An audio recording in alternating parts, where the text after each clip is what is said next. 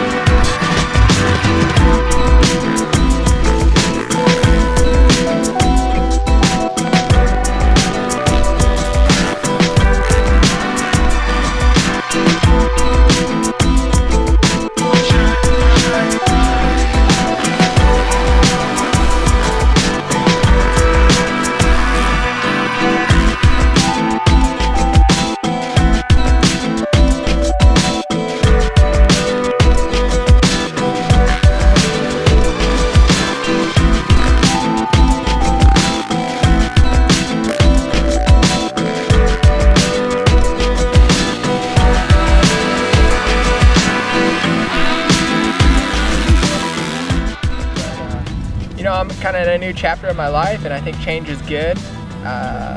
That's not saying that the previous team was bad, but they were awesome, and I have really good friends there, and it was an awesome team. But it was time for me to make some changes, and I think I've surrounded myself with some really good people that can excel and help me racing. So I think that's what I was looking for, and I just don't, every time we change, all that uncertainty is kind of exciting. And that's the stage I'm in right now.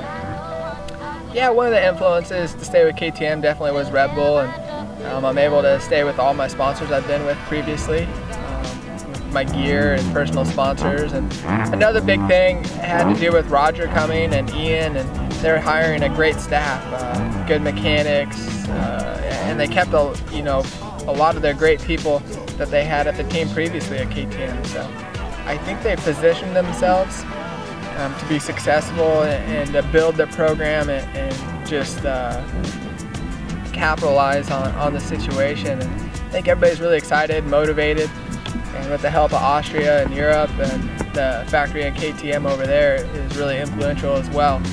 So I think you combine all those aspects and the team's going to be really unbelievable, and it's really exciting for me because you don't know where that ceiling is yet, and that's a good thing as a racer.